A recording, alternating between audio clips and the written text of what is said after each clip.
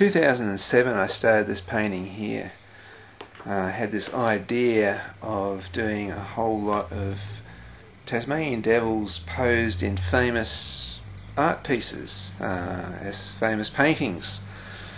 Just because to me Tasmanian devils were, back then and certainly my life was consumed with devils, and today I just still have that passion for Tasmanian devils.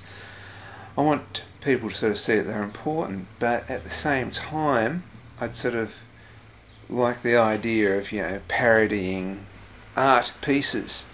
And so this is a parody of the birth of Venus, and what's this painting saying is that devils are beautiful.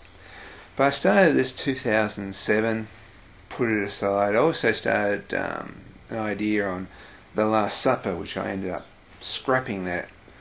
In 2008 I had another go at this. In 2009 I painted a little bit more to it.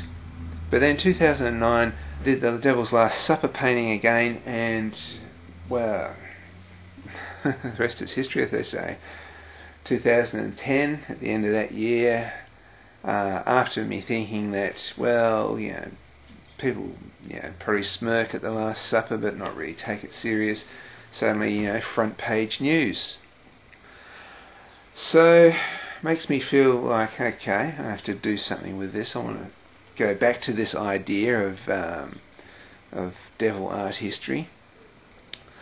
So I set myself a date, which is the 2nd of February, and now January's just began, and I've only got this half finished painting here, and I'm going to paint a whole exhibition, at least, well, I'm hoping 15 works. I'm going to be painting flat out like crazy for the next month.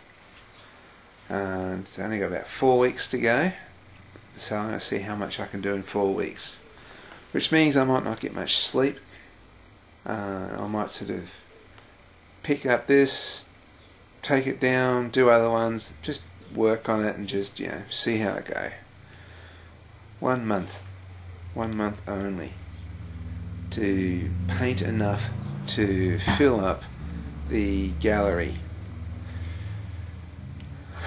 A sucker for punishment, aren't I?